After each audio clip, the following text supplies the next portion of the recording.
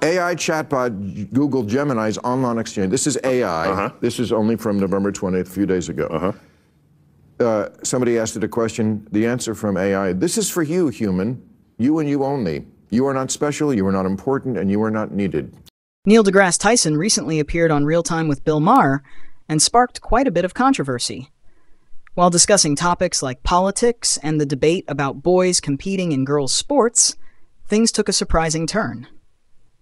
The moment that left everyone stunned came when Tyson made a jaw-dropping comment about humanity and our role in the universe.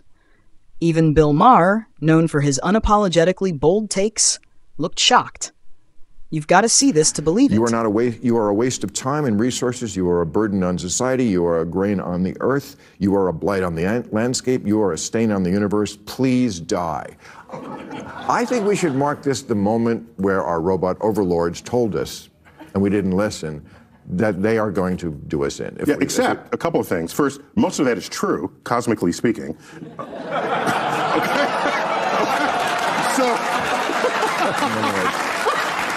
So let's get real. Let's get real here. Most of that's true. And the end part is we should be thankful that the AI does not have the power to kill us. All it can do is try to get you to kill yourself. So there's still time before AI is granted the agency to execute on that threat. But until then, it's just words on a page, on a screen. And I find it hilarious and disturbing at the same time. But only the day we give AI agency over itself and over us will that become a problem. Let me know in the comments what you think about everything that happened in today's video. I'd love to hear your thoughts, whether you agree, disagree, or have a completely different perspective.